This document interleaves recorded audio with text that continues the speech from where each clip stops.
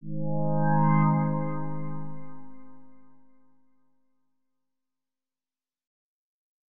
GIMP color tool has two main modes, and I'm going to open up a document just to do some color work and explain visually a few of the things I'm going to cover in this video. So the first mode of the GIMP color tool is this little compact mode. You've got here on the left, it sits right in between the toolbox and the tool options, and you've got a foreground color and a background color. Now the foreground color is often abbreviated to FG.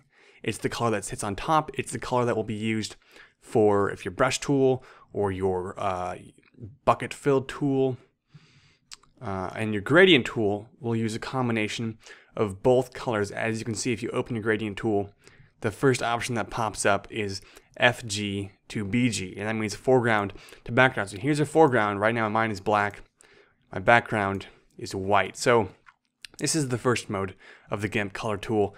And you've got two other tools right here in its compact form. A reset swatch thing, which will it'll restore the default values back to black and white. And then a swap button, which will swap your foreground and your background, which is very useful for painting, or if your design has two colors primarily, and you're just switching between them, doing highlights. So let's look at the second mode of the GIMP color tool.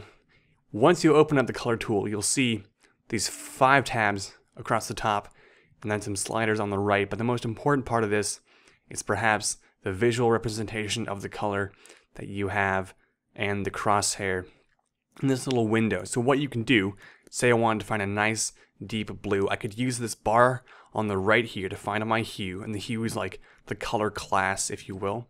Kind of scrolls through the color wheel without changing your saturation or your value. It's purely red, green, blue, or RGB. So I'll find my blues, maybe right here. And then I'm going to use this crosshair just by clicking and dragging. Going to find the nice dark blue I want, maybe a little bit more gray than this. And right there you can see my current color compared to my old color. And then I can press this arrow. And what that does is that arrow will export that color into my recent colors pane down here. And my recent colors pane holds 12 of my recently used colors. And it's very rare that you're going to be using more than 12 colors in a document unless you're painting. So this is pretty much all you need as far as color storage goes. And often you'll find colors from older documents that you worked on 2 or 3 days ago, or maybe the last project. So that's very useful for storing colors and then accessing them later. Now right above that, you've got HTML notation. If you need to know what that is, you already do know, but just for the sake of being comprehensive, basically this is a hexadecimal color notation, as it says in the help hint right there, that you're going to use in an HTML or CSS document. It's basically like a web code for the color. Now right next to that is a really important tool called the eyedropper tool. And this tool is also in your toolbox. You can press O to access it at any time. That's O, no control or command or anything, just O. And what this lets you do is it lets you find and lift a color right from the document. So I'm going to go press that tool and then click my background, and it automatically lifts that color, which is white in this case, puts it as my current color. Then I can put that into my color history, and I've got that accessible pretty quick in this window. Right above that, I've got blue, green, and red sliders. So this is how much each of these hues rather, how much they blend to create my current selected color. And then right above that, I've got value, which is how dark or light the color you have is. And then saturation. And you'll notice as I click each of these little radio buttons, the 2D visual view changes to represent that variable alone.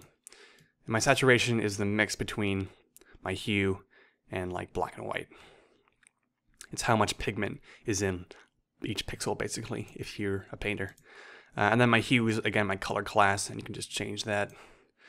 Turn my saturation up, and you can watch that hue just really light up. So that is your basic color tool tab. The second tab is really interesting. Now, say you've got this green color selected.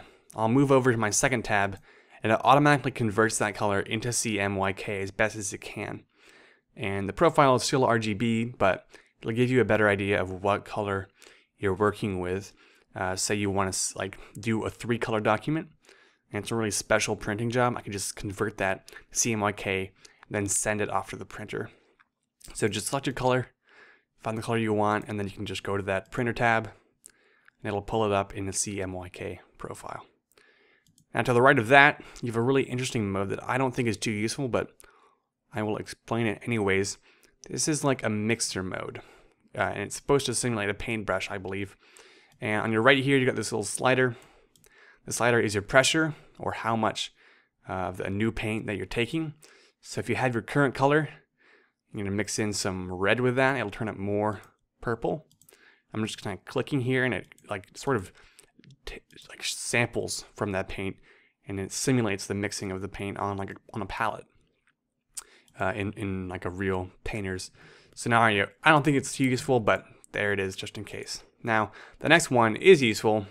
It's a nice little color wheel, which is a feature that is mysteriously hard to find in Photoshop, which is why I love that it's right here in GIMP. You can use this to do all kinds of stuff, find complementary colors.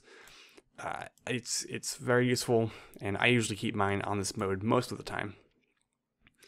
Right next to that, you've got your basic palette.